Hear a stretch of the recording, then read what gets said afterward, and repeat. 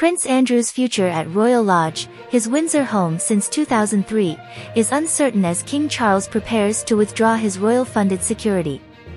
This move marks a significant shift amid ongoing tensions within the royal family.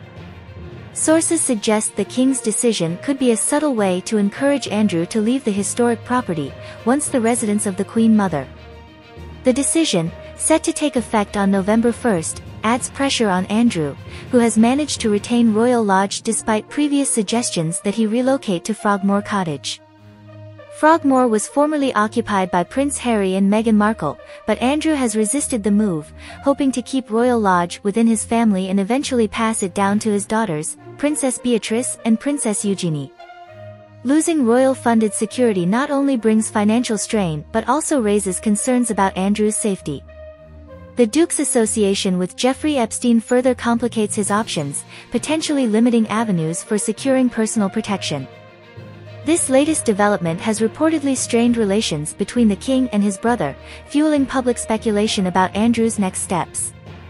As Andrew weighs his options, the future of Royal Lodge remains a focal point in the broader royal restructuring initiated under King Charles's reign.